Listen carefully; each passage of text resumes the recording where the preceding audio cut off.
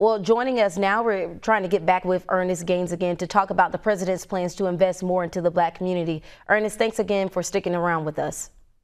Oh, thanks for having me. Appreciate being here. So, Ernest, the president has talked a lot about investing in the Black community. Your thoughts first on what you think needs to be done in order to help close the wealth gap.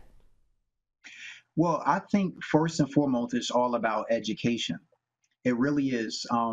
When we look at generational wealth and closing that gap, sometimes we have this broad view that we see on media or even just amongst ourselves, the rumors. But when we really understand how economics work, the stock market and finances, it'll help us have a narrow focus on what we need to do in order to be financially savvy and also be able to narrow that wealth gap. So right now, part of the stimulus money is still on the table, waiting a yes vote from Congress. You say that's what's needed to help Black folks start to actually invest more. Tell us more about that and how it'll help put some of us ahead. So the fact that we have this extra money that's coming in, if some of it is extra for most of us, it allows us to participate. So when you're participating and investing in the stock market or any other type of education, it allows you to fast track a little bit sooner and not be late, because we've been missing out over years and years and seeing people create this income outside of our community. So even if we just take a little bit of that income and invest it in financial education or start investing in the different financial markets, we start to pay attention a little bit more because now we're invested, and it allows us to start talking amongst our families, start talking amongst our communities in order to be conscious of our financial needs. And Ernest, for the folks who don't know, what is the first step to actually investing to help get folks started? So the first step to investing is knowing that, listen, I have to look for the long term. Let's not get excited and think that we're going to make a whole lot of money right away. Our first point is looking for companies that are strong, companies that we use on a regular basis.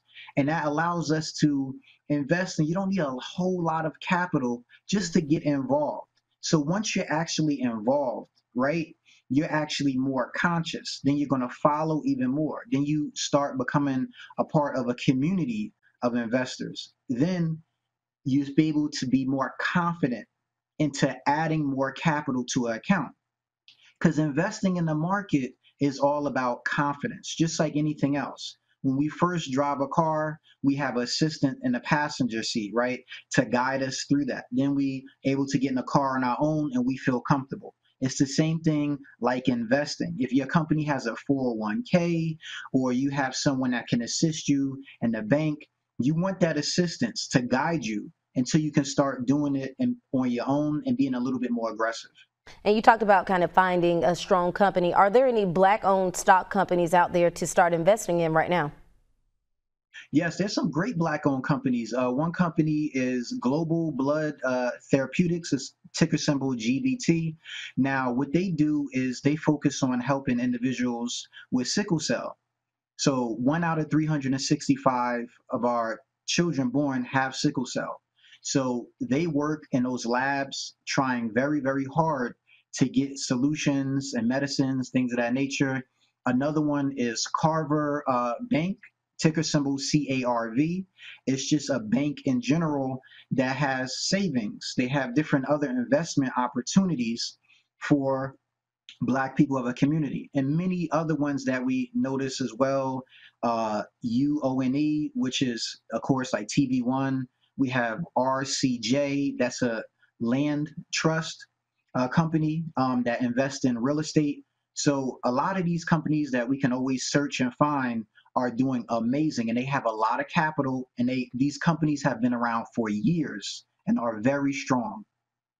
So they are around. We just got to find them. Ernest Gaines, Correct. thank you so much for your time. We appreciate it.